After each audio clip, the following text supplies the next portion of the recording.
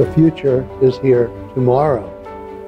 Things are changing so fast that we constantly have to be learning new things and new ways of doing them. I think that computer science and IT now enters every aspect of our everyday lives. Not only our work, but also our entertainment are dominated by fields of computer science.